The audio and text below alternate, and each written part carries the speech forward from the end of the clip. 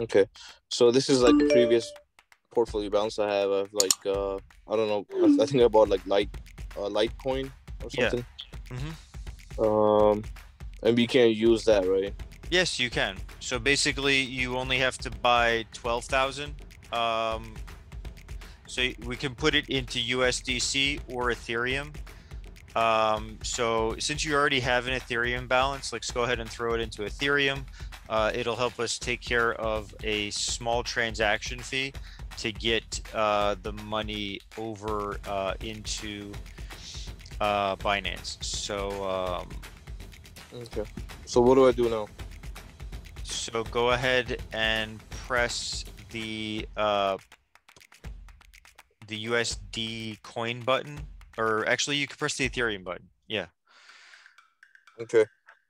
And I mean, I don't think I'm making any profit on this Litecoin thing yet. I don't know. I don't Well, care really. I'm sure you made some money on Litecoin already. It went up from like $17 last year. No, I mean I bought it like recently. I think I I bought see. it like 180 something, and it's like 160 right now. So I don't know if Well, the it's whole gonna. market went down 25% at least. So a lot of coins went down 50%. Some coins just nearly disintegrated. Yeah. All right, Um, so Ethereum. yep, Ethereum it is. Okay, so click ETH wallet at the bottom where it says 40. Yeah, just click trade and then click the deposit. So to or from, press the deposit.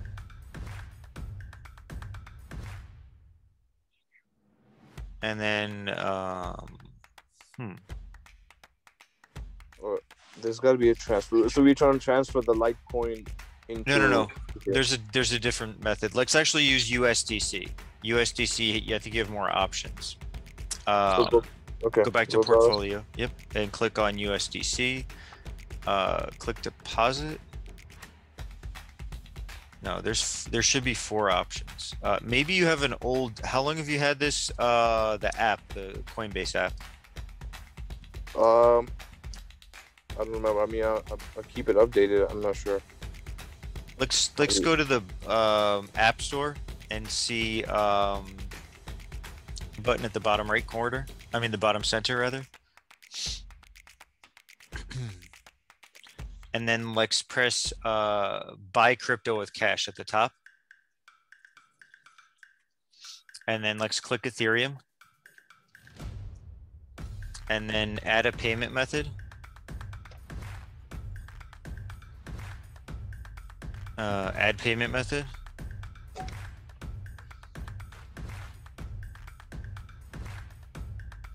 PayPal.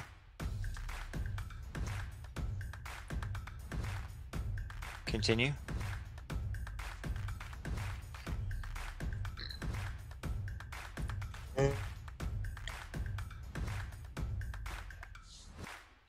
Log in.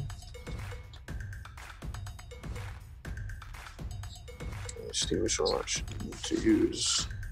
Bismillah.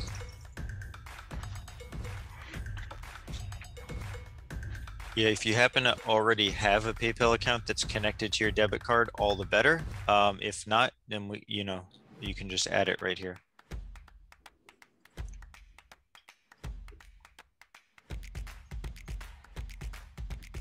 Sure. Oh, it's not working.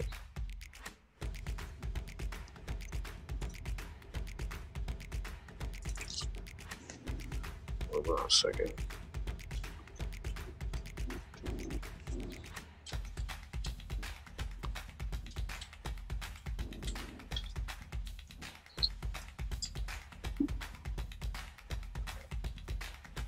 So click on the trade. Yep, buy. And we're going to go with Ethereum this time, since the market's on its way back up. And you can see that it actually has a $35,000 limit, so we know we're good there. That's always a good sign. And then you're going to put in the amount that you're looking to invest today. So what about the one that I already have in Coinbase? Yeah, you can subtract from that. So I believe it was about 3,000, so you can put 12,000. Bismillahirrahmanirrahim. Bismillahirrahmanirrahim.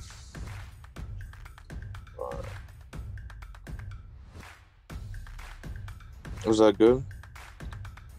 Yeah. So it's 4.7. I know. Yeah, that Coinbase fee you can't avoid it because of the old standards of the banking industry. It's set at 3%. So it's like really not Coinbase charging you a ridiculous amount. Like you can press the I right there and you'll see that it's actually not like, you know, something they can really get around. They have to charge you a certain amount. Actually, if we press the back button, I think you save some amount of money by getting USDC. So let's do USDC. Since it's a large amount, small percentages mean a lot. Okay. I mean, if it's like just the convenience thing, it doesn't really matter. I mean, I can do. I mean, the convenience thing is to just go with Ethereum. And I want you to notice something. It says, want to send your ETH, you can send $10,000 instantly. So that's a very important point, that you can only send 10,000 instantly and the rest will be available in 5 days.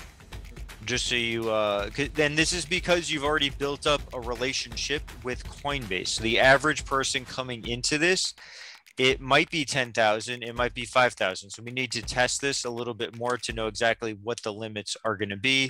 okay. So you're going to have to, you're going to actually, I would do USDC because 2,000 of that purchase is just going to be sitting there. So let's press the back button. Let's press the back button. Let's actually do this in USDC. It's a better coin to be doing this. So USD coin. From that same screen, yeah, press buy, and then What do I press? the same button you pressed already at the very bottom, yeah, press buy, and then click USD coin. It's right under 0x. Well, yeah, in the kind of in the center, it's 0. It's a yeah, and now type in, and then press preview buy. And you can see the Coinbase fee is actually 0. You see what I mean? And that's because Coinbase is actually issuing the they're minting. This is how stable coins work. They mint money when you buy it, and then when you sell it, they burn the money. So that's what keeps the price stable to the amount of money that they have ready to back the coin. So you can buy now.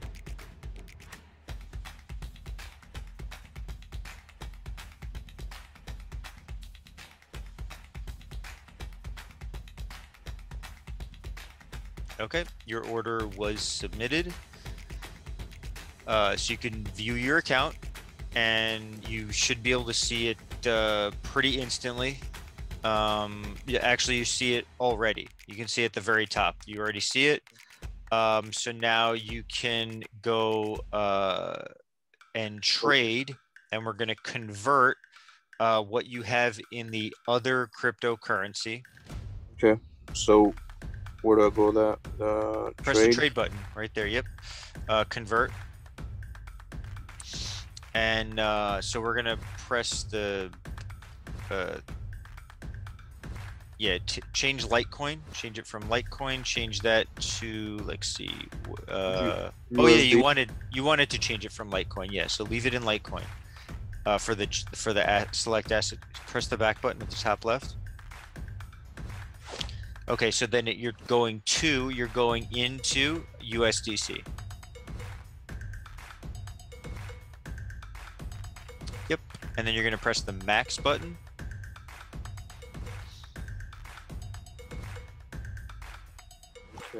And you're going to press the convert now button.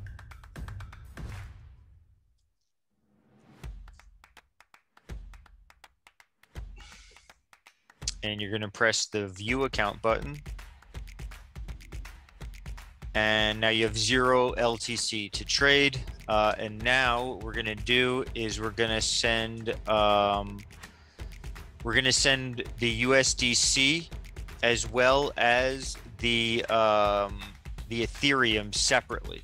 So right now, you have like about $27 worth of Ethereum. It's actually necessary for you to convert the USD coin from the Ethereum network, which is what this what these wallets are actually based in.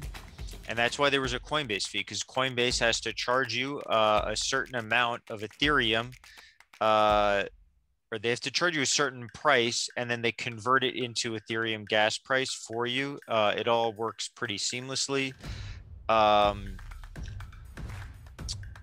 because they have, I'm sure, a beautiful smart contract behind this all, which is not on GitHub, I'm sure. And so let's press the trade button at the bottom center of the screen, and then let's press the send button. And we're going to be sending this into... You just try it again. It probably has to do with your internet connection. I don't know. Let's see.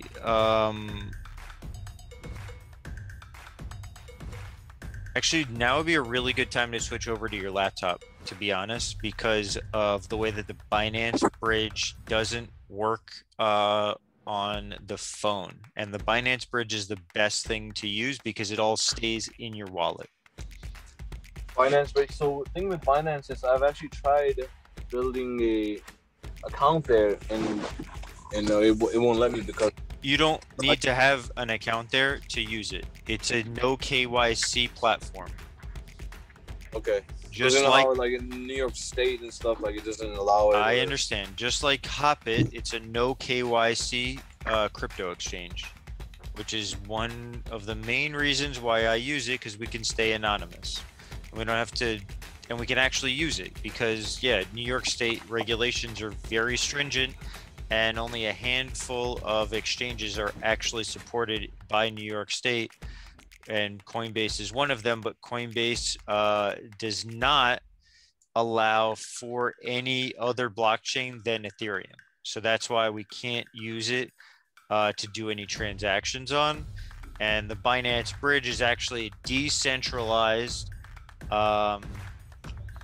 application on the blockchain that connects directly to your wallet and does the exchanging from one side of your wallet to the other.